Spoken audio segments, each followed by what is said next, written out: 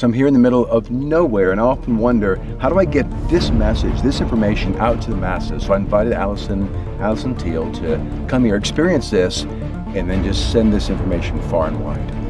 Aloha from Wyoming. I'm currently on a dinosaur dig with Dr. Eriksen, and we are currently digging up a Triceratops rib that is longer than me. I'd say about almost 6 feet. So this is 65 million years old. Yes, exactly. We know a lot about dinosaurs today, but what does it matter in terms of the extinction rates happening now? So if I understand correctly, this is where dinosaurs ended right here. This is the extinction point. Yeah, exactly. Definitely a new experience and pretty incredible. It's the Extinctions Expedition. This was the 5th major mass extinction on our planet, where about 75% of all species disappeared.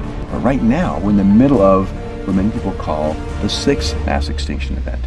So this extinction happening today is caused by us, human impacts on overfishing, overdevelopment, pollution from many sources is causing a very rapid decline in species, accelerated extinction rates. So after a year of digging, Jack and I actually get to take this dinosaur out of the ground. Let it flip. This thing has not moved in 65 million years. Flip it, roll it, roll it. Dreams come true, boys. Dreams come true. And girls. Now we gotta check this out of here. Oh, just scaling a cliffside with a Triceratops rib. No big deal. Well, to me, being here today, what this is teaching me is we are just such a speck in the greater universe.